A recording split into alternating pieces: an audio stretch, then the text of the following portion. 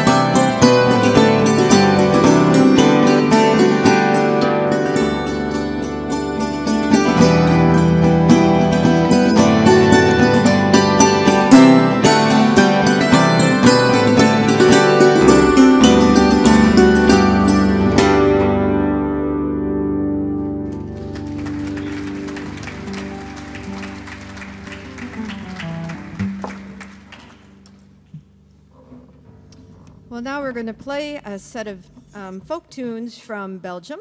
They're Flemish, and the first one, Paul will tell you about once he switches to his accordion. The second one is the bear dance. It's a children's dance similar to the hokey pokey, where you go and hunt the bear with various parts of your body. You know, you got the whole body in on it. Tell them about it first. First tune is called the March van de Begijnen, the March of the Beguines. One of the reasons we're playing this is that we just witnessed the end of an era in Belgium. In the Crusades, many women were left alone because their husbands died, and they started living together in certain parts of town. They were called beguinages, and at 9 o'clock at night, no men were allowed in there, and they developed a sort of semi-monastic lifestyle. And in 17 or 18 Flemish towns, you have a part of town, the beguinage, where only women would live, and they're now all UNESCO World Heritage Sites. They are sort of a window into other times because they were all usually built in the same area, the 15, 16, 1700s, various times. And so these beguines were part of public life, and when there was a procession, the beguines would march together to this tune.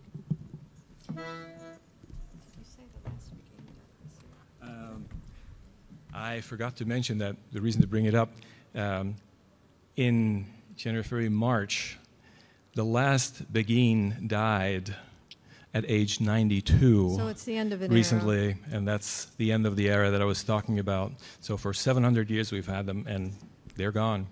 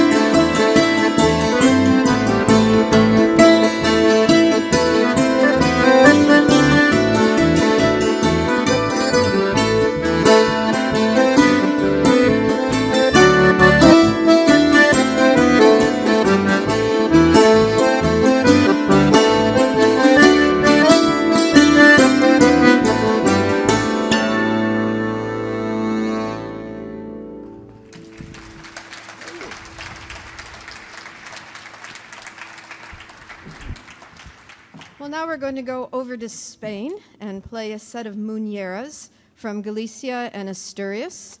And that's part of the Celtic region in Spain. There are actually 7 Celtic nations. We mostly play, in the Celtic world, we mostly play Irish music, but we do play a bit of music from the other Celtic cultures. So these come from sunny Spain.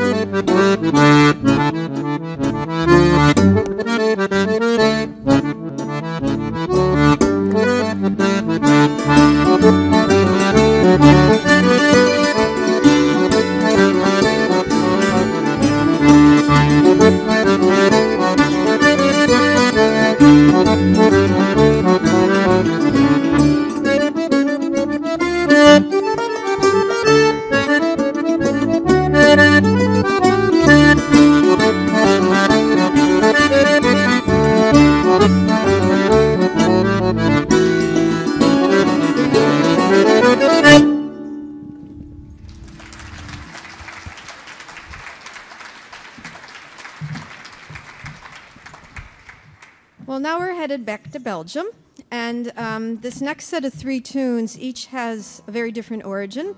The first is a contemporary waltz, Madeleine's Waltz, written by Wim Poussin, and Wim has been playing traditional Flemish and also some Dutch music and Irish music for many decades. He's a piper, he's a Flemish bagpiper, but he also plays the wooden flute. And we met because we have the same builder. My wooden flute was made by Patrick Olwell, and Patrick told me, "You've got to meet this guy in Belgium. He's a great musician." And it turns out he writes wonderful tunes, too. So the first is from Wim. And then the next tune was popularized by a Flemish folk band called Quadrille, but it's actually a Dutch, it's a 17th century Dutch, 17th or 18th century Dutch folk song that comes from the Boerenliedjes en Contradansen. It was a little booklet, a pamphlet of dance tunes, the farmers' dance tunes. And then the last tune is especially meaningful to me because we learned it for a very special occasion. It's the March of the Archduchess. It's from the Martinelli collection. They were an Italian family that moved to Belgium, to Diest, and collected folk music there. In the 1700s, yes. Paul was the source for that. And we learned the tune because the Washington correspondent, the U.S. correspondent for the VRT News, that's the National Belgian Flemish News, Greet de Keyser, was receiving an award a couple years ago, and we were called in to play for her to receive this award. And I'm learning Flemish at the Belgian embassy, and I see her on the news. I watch the news on the internet every night. So it was really exciting to finally get to play this special piece of music for her. And now she's moved on. I think she's just doing special things for them. But so here we have Madeleines and Zoete Isabel and March van de Archduchess. And I need different cameras.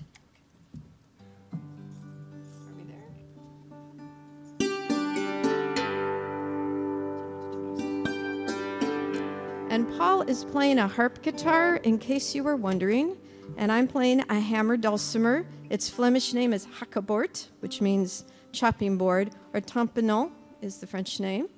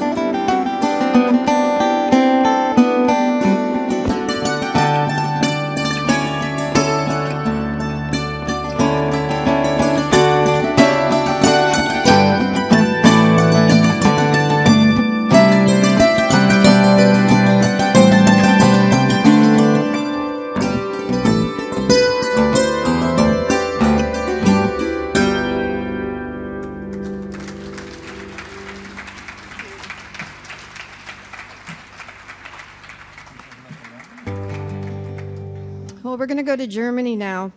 The instrument I play, the hammer dulcimer, or the hakkebord, as they say in Flanders, is found all over the world in the Northern Hemisphere.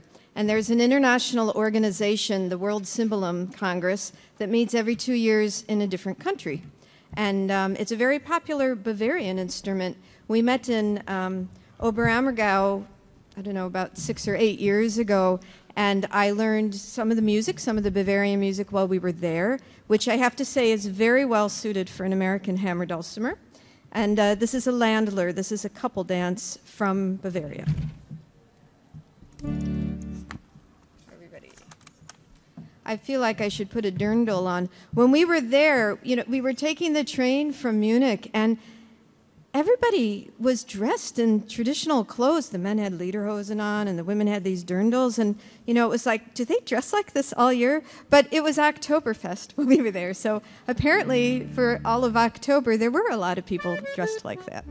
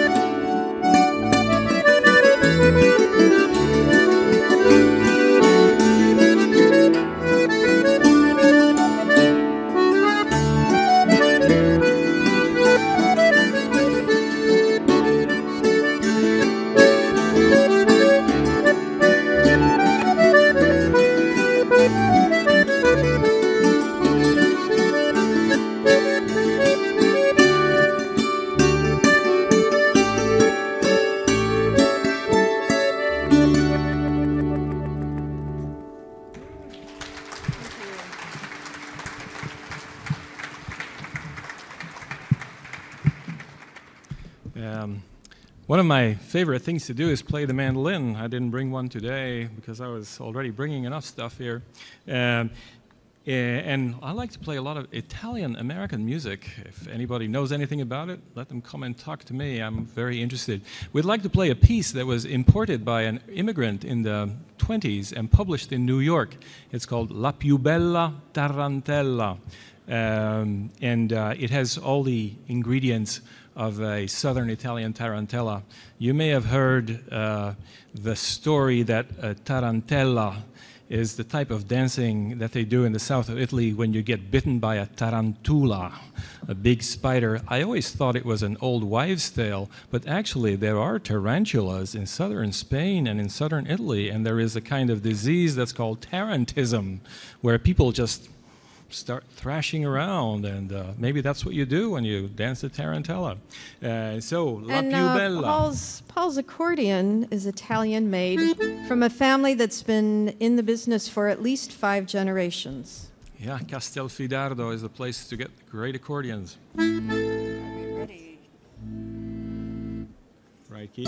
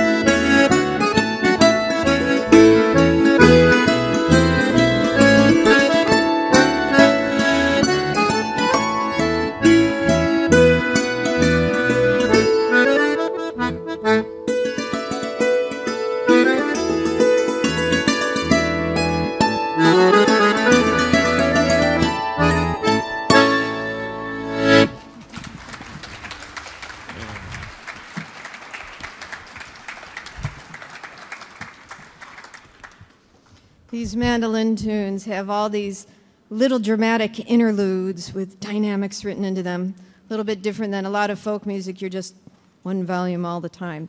Well, speaking of folk music, Paul is going to play the Flemish version of an instrument that's found throughout a lot of Europe and is even found in Appalachia. A lot of Americans don't realize it's not just an Appalachian instrument.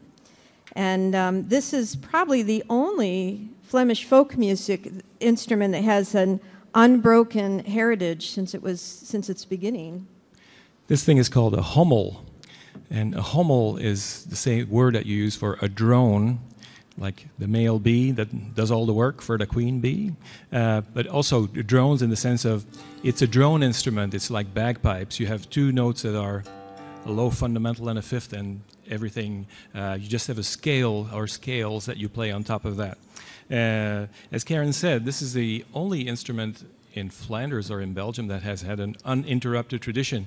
It was extremely popular during World War II, and apparently World War I contributed enormously to that popularity because, you know, the Belgian soldiers were sitting stuck in the trenches for 4 years with nothing much to do, so they started making instruments with supposedly wood of coffins and telephone wire, whatever they could get their hands on, and they called these front mandolins. There's actually some pictures that have been preserved of soldiers playing these, not homemade instruments, but trench-made instruments. We'd like to play a couple of traditional tunes that people play on these instruments. The first one is from near where I grew up, north of Antwerp. It's called a hexendans. A hex is a witch. This tune is in the Phrygian mode, which you don't find in folk music. Lydian mode. Oops, excuse me. This is a DC crowd. The music teacher sets me straight on these Someone things. will correct you. And what else have we got in there? Well, actually. Yeah. Yes. The theme of this concert was sort of international European music. It's fascinating. In the days of Erasmus, they talked about the Republic of Letters that preceded the European Union. All these scholars were communicating with each other in Latin, and they thought of Europe as one place. And not till recently has that idea become true politically. But I was thinking recently, for the musicians, it's always been like that. The musicians got around, and they didn't even need to worry about language. They could play music to communicate and to interact with each other and to share music. Talking about sharing music, we were going to tell you the story about playing this tune a couple of years ago. We had German Hackbrett players come to play at a festival here. In West Virginia. We were done with the concert. And we decided to go and play some tunes outside. It was a warm summer night, very friendly. The problem was a little bit, what do you play? What do we have in common with a bunch of German Hackbrett players that we can play sort of socially?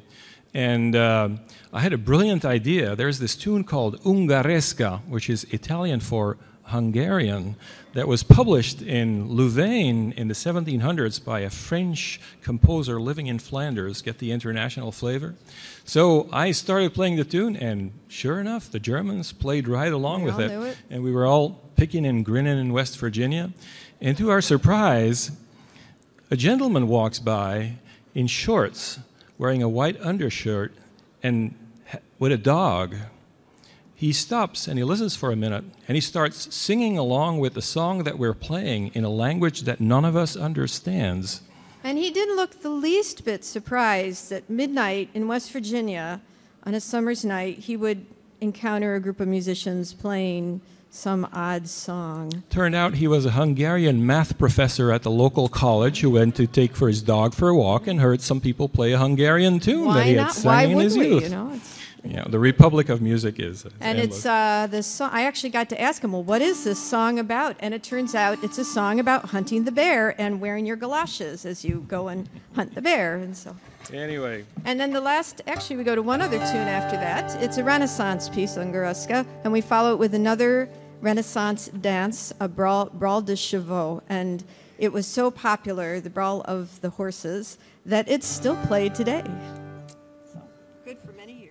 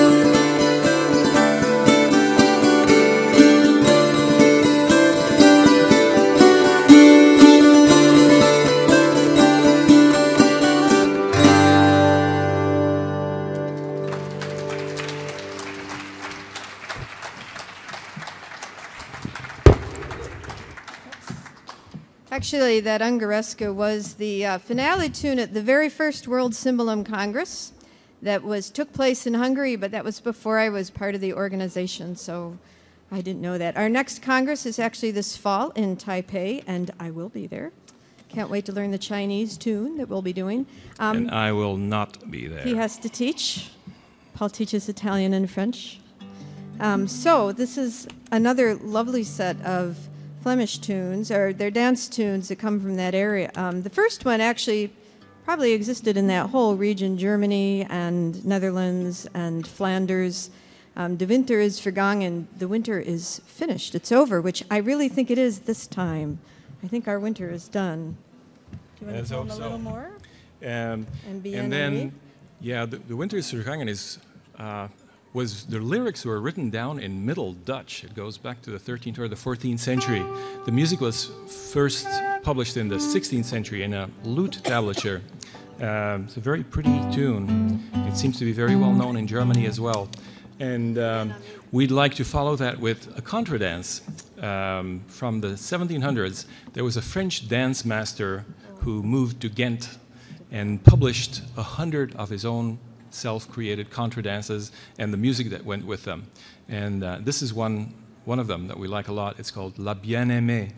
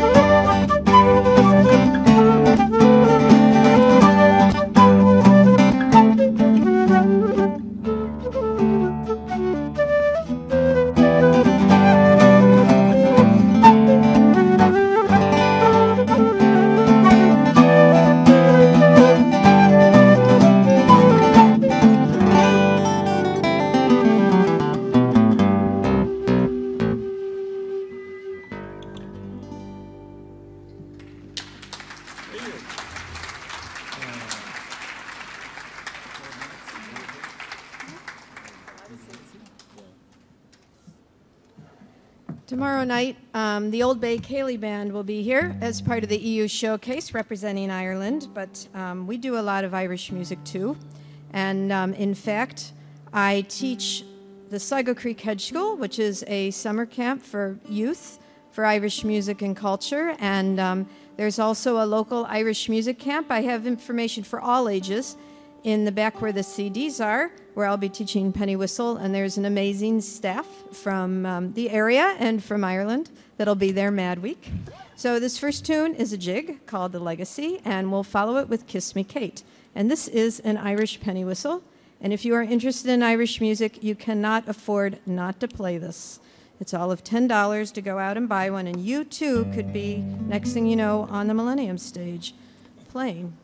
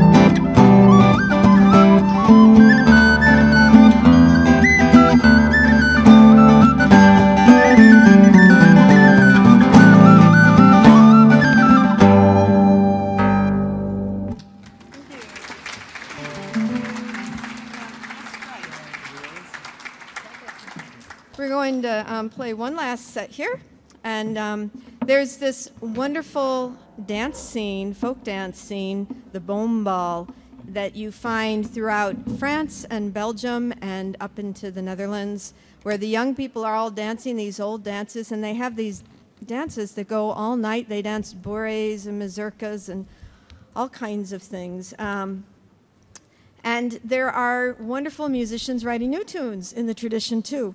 So we're going to end with a set of new berets.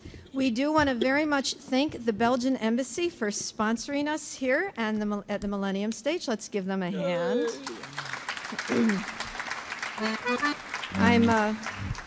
I'm also very grateful that the Belgian Embassy allows Dutch classes, Flemish classes to happen there, so thank you for that too. And do you want to say who wrote these? Yes. These two of the three tunes in the last set were written by a fellow named Stéphane, who plays with a French group called Tapage. He's a hurdy-gurdy player. And one is called Bourrée à Stéphane, the other one is called Les Héritiers, and the other one is called La Bataille. It's a sign of erudition not to be too certain of the names of tunes when you play traditional music, because that means that you know a lot of them. And I also want to thank our sound man, Evan, who's done a fabulous job tonight. Let's give him a quick hand. Thank you, guys. Thank you. For Karen Ashbrook and Paul Oarts. Thanks for coming out. Thank you for coming out.